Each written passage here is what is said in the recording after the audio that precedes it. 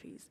And we always encourage our people to tap into indigenous knowledge and strengthen that from within, because the competition is high, but when you strategize your brand and you strategize how you sell your brand to various entities outside, you can really compete. And of course the financial aspect as well, when you get great backing. So yeah. Thank you very much. And then President Ekra, final words. No, thank you. I think if there is a message I want to send across, is the fact that what we are embarking on right now with the Intra-African Trade Fair is a journey. We are very, very conscious that it will need several of this type of events for Africa to now start trading more with itself, and also for Africa to feel confident that they can compete with the rest of the world. It's not just a one-off event. We are going to continue those efforts so that North Africa knows what East and West and Southern Africa have to offer, and vice versa. It will take time, because historically the trade has been vertical from Africa to Europe, from the English-speaking countries to London, from the French-speaking country to Paris, and so on. And it has gradually changed with the Chinese coming, which are now also a strong trading partner of our continent. So the missing link is from the African to trade with themselves. And the more we will have those kind of events, the more they will feel confident that another African country can be a strong risk to deal with. Thank you. Thank you very much, President. So what we've heard today is the important impact delivered by the last Intra-African Trade Fair.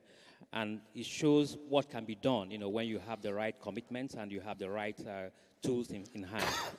We are here today for the 2021 Trade Fair, and again, it's looking like we're going to have similar impact. We've seen a number of deals signed here. So all I can do at this point is to thank the panelists for very strong contributions, and to thank you all for your attention. I'll hand it back to Mark now at this point. Thank you. Thank you. They deserve a round of applause, don't they? Thank you, Obi, for that very interesting session. It's very important. I think at the heart of IATF is the deals.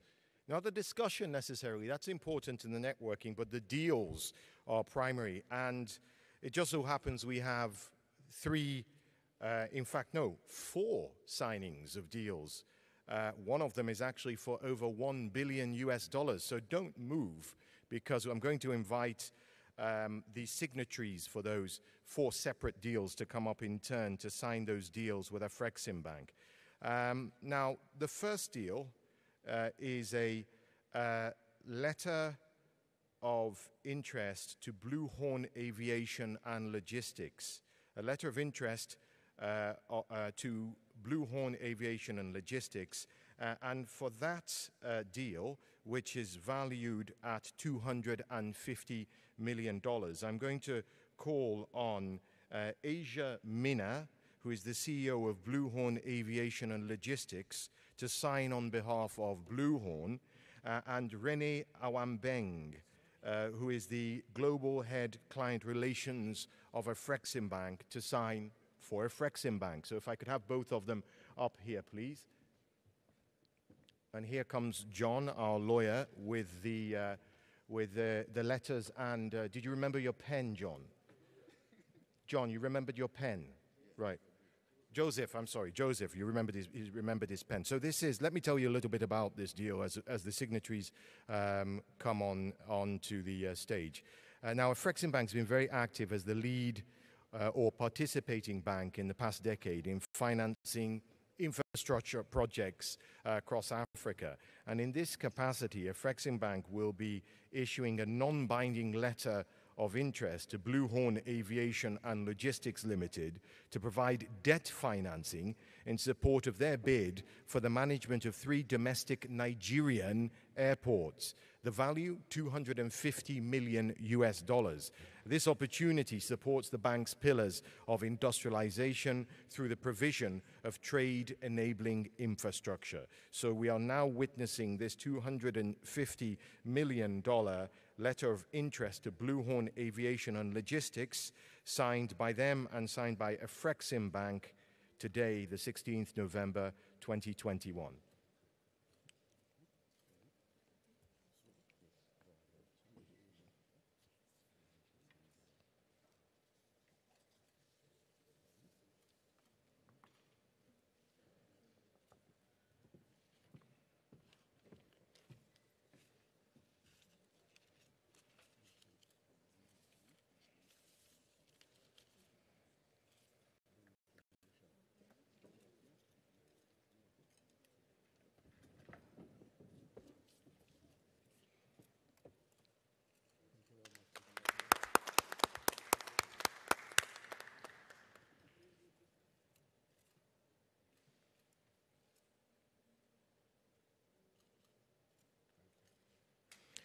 Congratulations to both parties. Now we'll move on to another deal, even bigger, $274 million, a signing of up to $274 million, senior secured reserve-based lending facility for something very excitingly called Project Mars.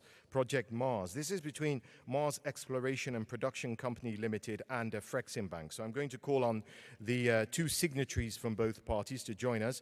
Signing for Mars is Abdullahi Bashir.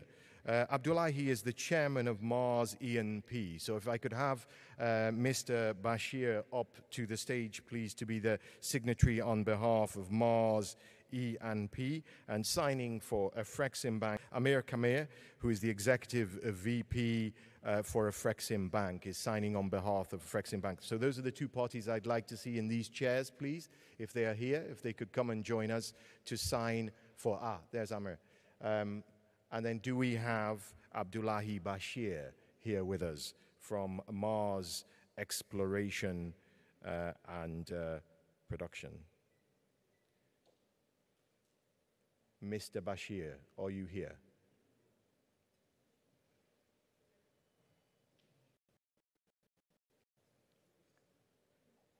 Let me tell you a little bit about this deal as we're waiting for the 2 signatories to come on.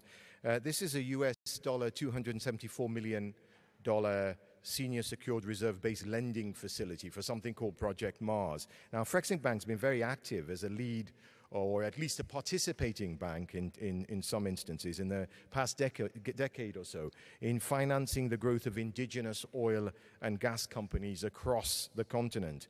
Afreximbank has, I think in the last 5 years, supported oil and gas transactions to the tune of $10 billion. Afreximbank is partnering with Shell Trading to support Mars E&P to raise a debt finance of $274 million. And Mars will use the proceeds of the financing to, 1, finance the payment of Mars's 51% share of the total project cost. That's the consulting of signature bonus, severance pay, and capex settlements to ADAX, the former holders of OMLs 123, 124, 126, and 137 to the federal government of Nigeria. They're also going to use the proceeds. I think we should sign the next one. He has some logistics issues coming here. He's outside in security. Okay, I understand. I understand Mr. Bashir is having some logistics issues getting into the building. So what we'll do is quickly move on to the next, and I'll come back to that particular one, no problem. We'll go on to NNPC now, the Nigerian National Petroleum Company, NNPC. This is an exciting one. This one is called Project Bison. Project Bison. And it's a 5-year project export finance facility to fund corporate purposes to be repaid from proceeds of crude oil lifting allocation. Guess how much this one is? Over $1 billion US, $1.04 billion US billion dollars. quite a big transaction. And to sign this transaction is, I will call again, Amre Kamir. No? Who is going to sign this one? Is it you or for Afreximbank? Yes, if I could first call Umar Ajia. Umar Ajia is the Executive Director and Group CFO for NNPC. If you're here, this is a huge deal. I think a round of applause is in order. This is over a $1 billion deal. So Amre Kamir is also going to sign for Afreximbank. Amre is the Executive VP for Afreximbank. You'll see him in a moment also signing the Mars deal once we can get Mr. Abdullahi Bashir back into the building. Now, as the two signatories take their seats and grab their pens to sign this transaction, I want to tell you a little bit about it. So the transaction relates to the pre-export shipment finance facility of up to $1.04 billion, underpinned by a forward sale agreement and offtake contracts from the Nigerian National Petroleum Corporation, commonly called NNPC, acting as the borrower and seller. As part of the transaction, NNPC will enter into an FSA pursuant to which it shall deliver crude oil from the end of the grace period's 21st month of 35,000 barrels per day, which shall be sold under prearranged offtake contracts. Now, the receivables under the offtake contracts will support an aggregate amount of debt of up to $1.04 billion. The proceeds of the facility will boost the tax revenues and foreign currency receipts and thousands of jobs in oil and gas refining value chain by more than $2.4 billion to the immediate benefit of the federal government, and will improve the balance of trade and gross domestic product of Nigeria. Now, this transaction complies with the bank's mandate to promote local content in Africa's oil and gas and other mining industries and generate foreign receivables into Africa. This is a big deal. Gentlemen, please go ahead and sign.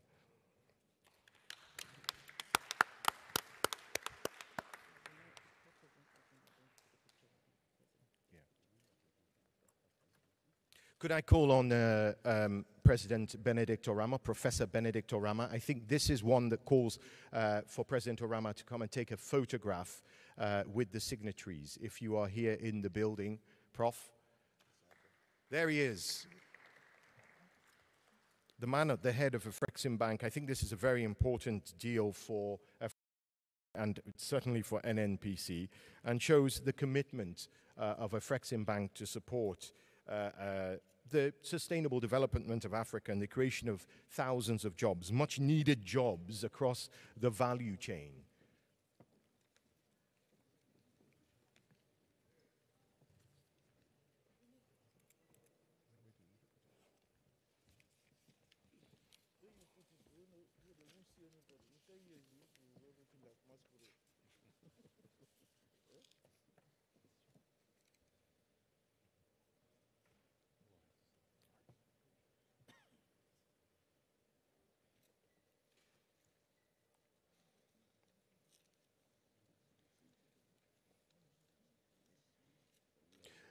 In a deal this big, there are a lot of pages, right? I was just thinking about how many times. I hope you have enough ink in your pen to complete this assignment.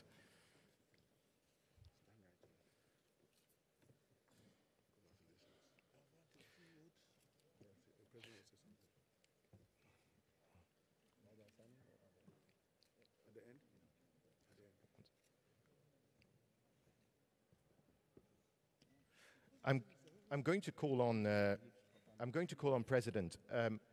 President Orama, could I bring you to my mic here just to say a few words?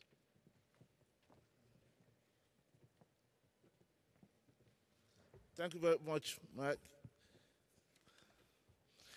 Let me say congratulations to both NNPC team and the Afreximbank team for putting this landmark deal together. I think you tried to describe what it's aimed at achieving, but it goes beyond that. But first, for our Afreximbank team, I would like to thank our origination team, our syndication team, our legal team, and even our advisory and capital markets team for a very innovative deal. And also NMPC, with their long experience in this kind of transactions, they also had to bring some innovation in the transaction we just entered into with them. Some of you in the audience will say, oh, why are they financing fossil fuel? I say, we are not ashamed of financing fossil fuel. The problem we have on the continent and the discussions going on around the world, amplified at COP26 a few days ago, was the issue of how to strike a balance. The way we see it at the bank is that Africa contributes less than 4% of greenhouse gases. So what it means is that Africa can disappear from the surface of the earth today and the problem will persist. So we are not the cause of the problem of greenhouse gases. We are the victims. And we have a few countries in Africa that depend today for livelihood, for survival on fossil fuels. A country like Nigeria, like Angola, even Egypt, Republic of Congo, Equatorial Guinea, South Sudan, I can continue to read them out. That is the only way they can survive today. So as we do this debate, we have to know the trade-off between stopping development today to achieve a clean environment for everybody and what that means for the continent and even the longer term for our people. We think that the benefit of what we are being asked to do right now will go around the world, but the cost is local. So as we do the debate, we must find ways for people to buy down the cost for us. The kind of deal we are doing today is what we call a balanced approach to the problem. We equip our countries to have the capacity to begin to transition to clean energy. We equip our countries to manage the potential political problems of an abrupt change that will be counterproductive and not allow us to achieve the clean environment we all need. And as I said, as victims of this, we need to be able to support our countries with the resources they have to cope with the damage inflicted, not by us, but by others. So you understand why we are signing a deal of this size in the oil and gas sector. So you also understand, I believe, the position of not only us, I believe the continent shares that position. It's not that we do not want to finance green development. We want to, and we actually have a very strong program for that. But at the same time, sustainability means that our people must be alive today to enjoy the clean environment we are all aspiring to. The balance is what we are asking for.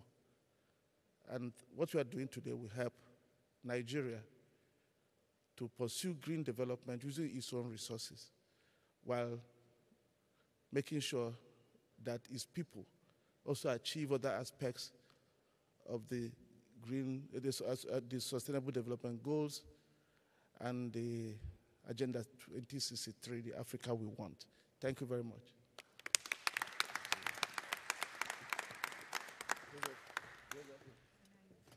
Thank you very much, President. As I heard said recently, when there was talk of zero emissions, reaching zero emissions, someone said Africa is already at zero emissions. At the end of the day, this is a very important deal about a balanced approach and about sustainable development, poverty alleviation, job creation, and all those things keeping Africa on track. So it's a wonderful deal. Congratulations to both parties. I don't know if you've got a handheld mic here. I thought they've disappeared from my table. I would love them to reappear because they would be quite useful right now. Where is my mic? My technical guys, are they going to come and salvage me? No? Okay. So,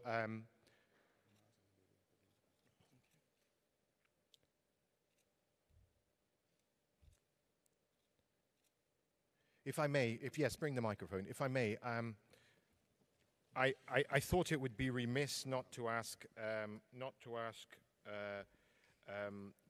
question of our brother from NNPC, Umair Ajia. You're here, and I have a microphone, and I think we need to hear a few words about the significance of the deal for NNPC's perspective. So I think maybe you can use this. It should be on. It's on. Thank you very much. A very good afternoon, Mr. President, senior executives of Afrexim Bank, distinguished ladies and gentlemen.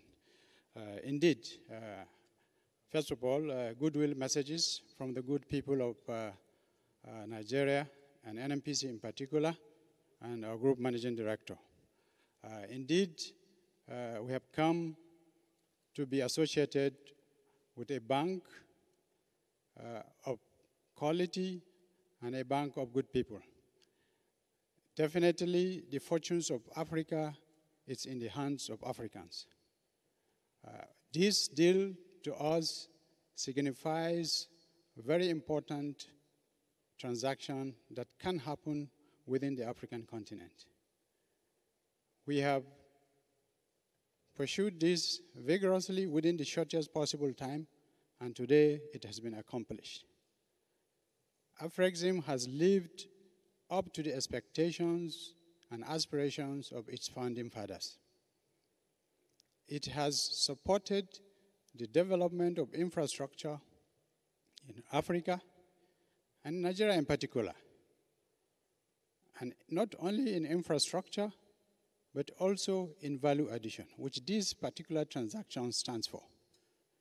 Value addition to our output in oil and gas entails jobs creation, value maximization, and above all, prosperity. Prosperity for all. Prosperity in Nigeria implies prosperity in Africa. Where there's prosperity in Nigeria, there will be security. And where there's security in Nigeria, there will be security in Africa. No country in Africa can contain any insecurity challenge that befalls Nigeria. So it is in the interest of the global market, not only Africa, that there will be prosperity and security in Nigeria. For supporting us, Mr. President, and your team to accomplish this deal, you have made us proud that jobs will be created and value will be created in Nigeria and by extension in Africa. We thank you, your team, the external legal counsel, and our team who also worked day and night to accomplish this transaction. We thank you, and God bless Afrexim, God bless NNPC, God bless Nigeria, and God bless the continent of Africa. Thank you.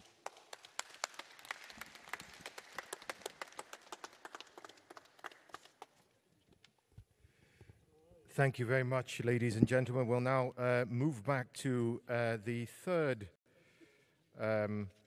which was going to be the third deal that we were to have signed, or rather the second, should I say. I want to know if we now have Mr. Abdullahi Bashir in the room. Do we have Mr. Abdullahi Bashir from Mars E&P? Is he in the room? If he could join us, please, for the signing of the $274 million senior secured reserve-based lending facility for something called Project Mars. Amre, our executive vice president, is not going. Yes, thank you. I would have had to drag you back onto the stage, so thank you for staying.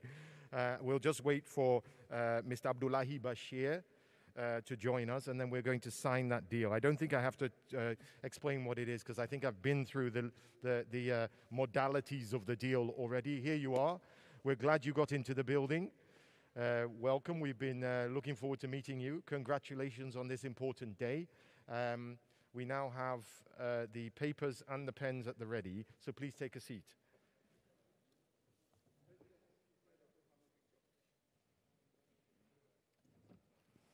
Afrexim Bank's been very active as a lead or participating bank in the growth of indigenous oil and gas companies in Africa. And Afrexim Bank has, over the last 5 years, as I said, supported oil and gas transactions in the tune of $10 billion.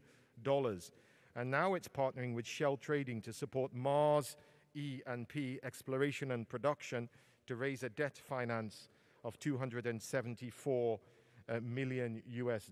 Do we have all the papers ready here? They were still waiting for some papers. Now, Mars will use the proceeds of financing to finance the payment of Mars's 51% share of the total project cost. That's consisting of signature bonus, severance pay, and capex settlements to ADAX. They are the former holders of the OMLs. And these are the OMLs: 123, the 124, 126, and 137 to the federal government of Nigeria. They'll also use the proceeds to fund the fees, costs, and expenses related to the acquisition, including any monies due to the federal government of Nigeria. And lastly, the proceeds will largely be used to finance the non-rig intervention program on the acquired assets. Covers the transaction fees, costs, and expenses. So this is a senior secured reserve-based lending facility, Project Mars, $274 million. Gentlemen, if you are ready, you can go ahead and sign.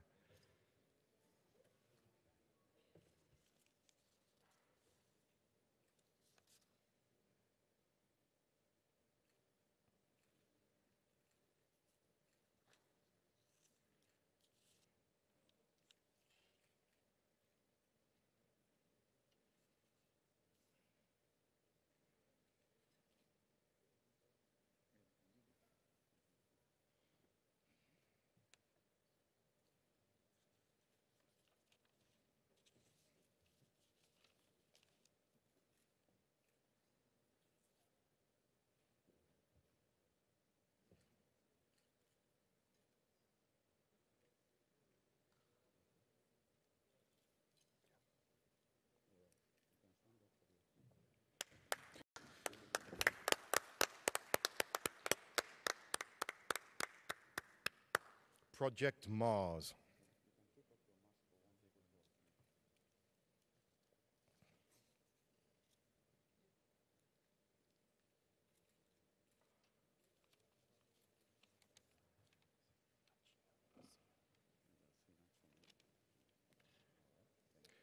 Thank you very much, gentlemen. Thank you and congratulations. Important day for both parties. Lastly, we have one last deal for you.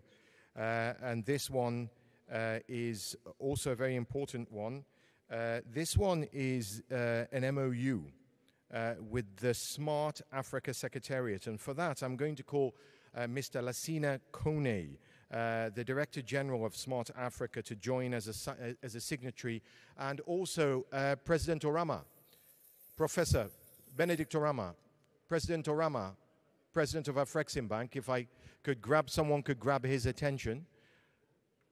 If he could also come up as a signatory, that's wonderful. So I have my two signatories now for this for this very important final signing for this session.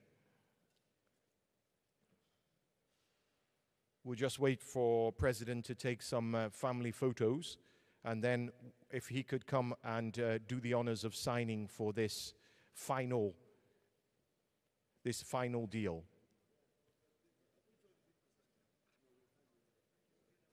Yeah.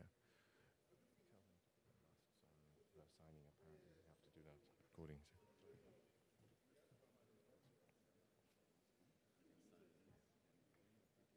For the signing, yeah.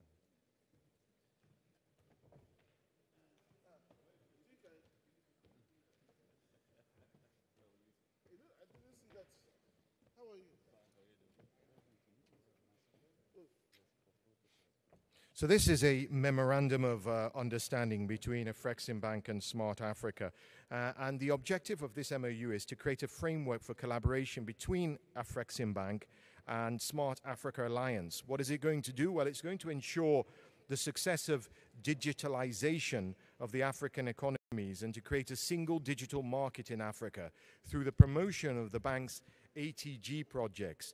Notable among the areas to be tackled are interoperable digital identity, cross-border digital payments, very important, that's to foster trade and transform Africa, to showcase all the achievements of the above. Very important MOU between Afreximbank and Smart Africa. Gentlemen, pens at the ready, go ahead and sign.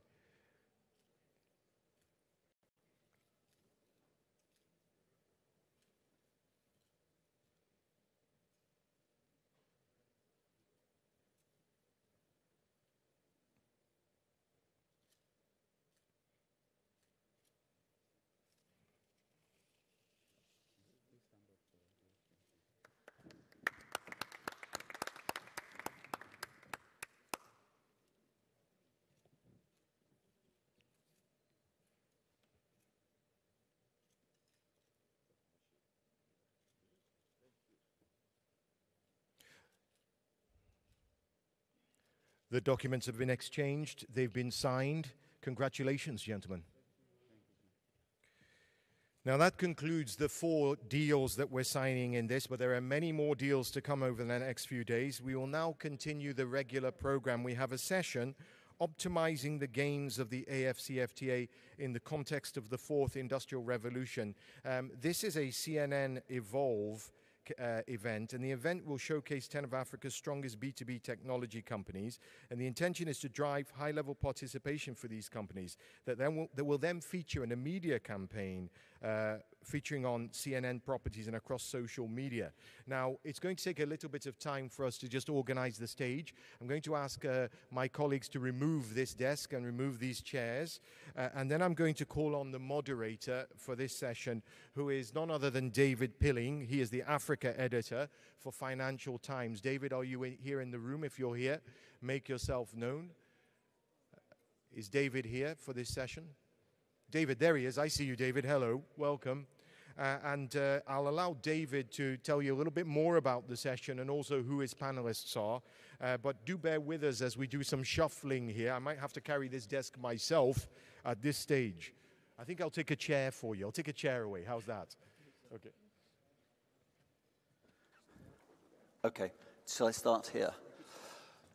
Thank you very much, everybody. I know that this conference has been a logistical challenge, so it's amazing that everybody has made it through and is here. It's also been a challenge for me, so just if you'll just let me get my bearings. So we're here to talk about the Continental Free Trade Area and the 4th Industrial Revolution, as it's sometimes called. I'm going to ask our panelists to be quite specific about what those two things mean and how they interrelate. Because I know that at conferences like this, there can be a lot of people sort of do an awful lot of talking. I'm a journalist. I'm the Africa editor of the Financial Times. And I'm very interested in how these things, what we're talking about practically, what they really mean for real people, for real businesses, for policy decisions. So, I am going to ask some of our panelists whether the 4th Industrial Revolution is real? Is it just a buzzword? What does it mean? Should we be thinking about this already? What about the first industrial revolution? Obviously in South Africa, the first industrial revolution is, is long in a sense completed, but there are countries on this continent, where it hasn't really, where people still lack, say, electricity, where manufacturing has gone backwards. These are things that we associate with the first industrial revolution. So are we kind of jumping the gun? What is it that we should be talking about and thinking about as businesses, as policymakers, and as people who live and work on the continent? So these are the kinds of things that I'll be pressing our panelists on.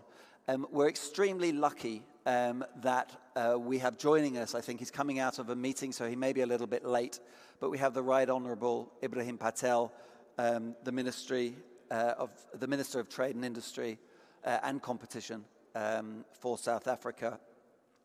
We have Shamira Ahmed, who is a trade specialist and a senior economist at Research ICT Africa. We have Dr. Ainoje Irune, who's the Chief Operating Officer of Oando Energy Resources, which is in a sense very much a first industrial revolution company, an oil producer in Nigeria, but he's also somebody who can talk very compellingly about the issues we're going to discuss.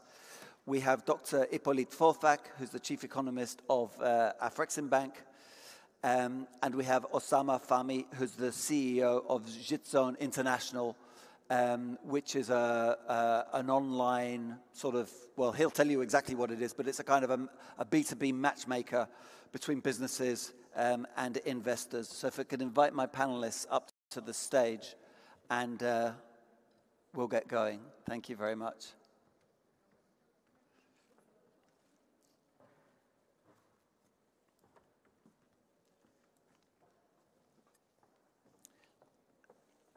Is there a seat for the minister? The minister's meant to be sitting here, so I guess I'll sit over here. If you all move on down, I'm so sorry.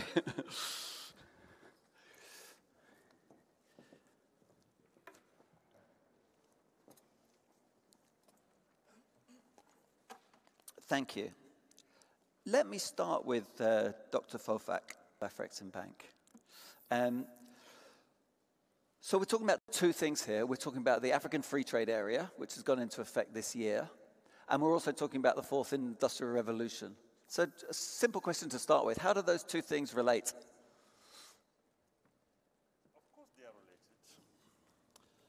Of course they are related for a number of reasons. But before we get to why they are related, let me take us a step back on the AFCFTA itself. Yes.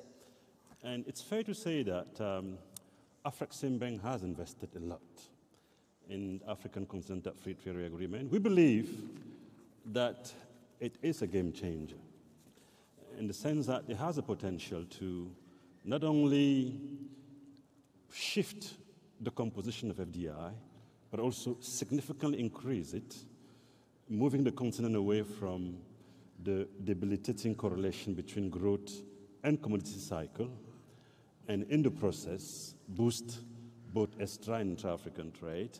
I think at Afreximbank, the research we've done clearly shows that within the first 10 years of AFCFTA implementations, the AFCFTA could boost intra-African trade by more than 20%, which is significant. The AFCFTA is also significant in the sense that we see it as really an inclusive growth trade reform. When we look at the potential gain in terms of wages, and there will be a significant increase for both skilled and unskilled labor, with unskilled labor wages increasing much rapidly than the skilled wage labor. So we also see the potential for essentially inclusive growth in the sense of lifting the poorest above the average. But at Afreximbank, we are also cognizant of the fact that although it is a significant considered trade reform with significant potential for both trade economic transformation, both at structural and sectoral level, it is necessary, but not a sufficient conditions. And then the sufficiency is where we see the correlation between AFCFTA and the fourth industrial revolution. I think last month, we organized, within the context of the 5th Babakandia lecture, our annual flagship event, looking at the implications of the importance of science, technology, and innovations for economic transformations in the AFCFTA era. The conclusion was clear that unless Africa closes its technological gap, it will be difficult to realize the full potential of the AFCFTA. Therefore, it is extremely important that we actually close the technological gap that we have if we are to move toward the realms of income convergence, the rest of the world. And this is where the fourth industrial revolution comes into play, which is essentially a confluence. In other words, I see it as an extension of the third industrial revolution, which is essentially IT-based. But the fourth one, it's more specific. It is more than applications of IT. It brings in a very strong data component. There are some key aspects. If you look at, for instance, the artificial intelligence, AI, the Internet of Things, the robotics. If you look at the quantum technology, and if you look at the issue of the genetics engineering or the robotics, all those are applications of IT at a different level. But the benefit of these tools, which are called productivity enhancing tool, is that they will help Africa actually address its productivity and competitiveness gap. So those are the key fundamental. If we are to apply the fourth industrial revolutions, they could help address some of the key constraints that we see in the AFCFTA space, essentially the productivity side, the competitiveness, and mind you, the world has actually moved away from the 70s, where growth was largely driven by organizational changes, toward a new stream where it's driven more by technological changes. And in those spheres, we see trade increasingly driven by manufactured goods with increasing technological content, which today account for more than 80% of global trade.